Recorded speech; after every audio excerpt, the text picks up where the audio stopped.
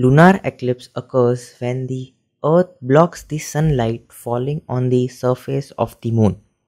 This cosmic event occurs only when Sun, Earth and the Moon are exactly or very closely aligned in Suzuki.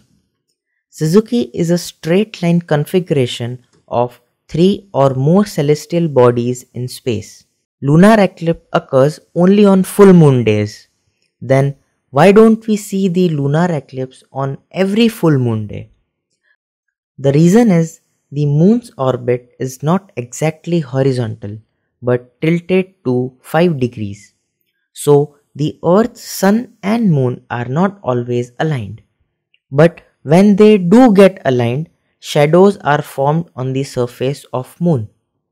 A larger, lighter shadow known as penumbra and a smaller, darker shadow known as umbra.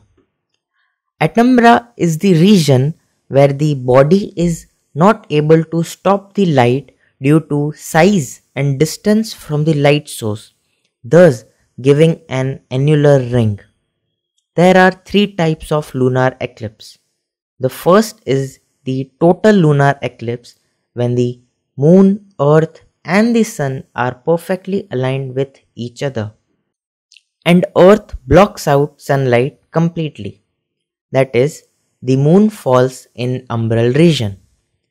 Total lunar eclipse turns the moon in blood red color because light from the earth atmosphere scatters red light inwards to the moon while the blue light is scattered outwards to the moon.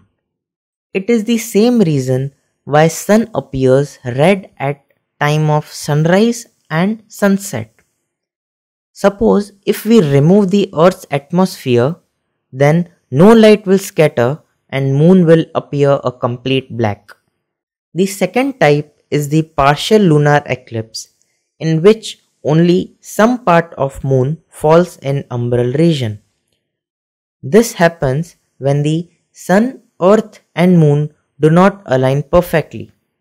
And the last one is penumbral lunar eclipse, in which the moon lies in penumbral region only.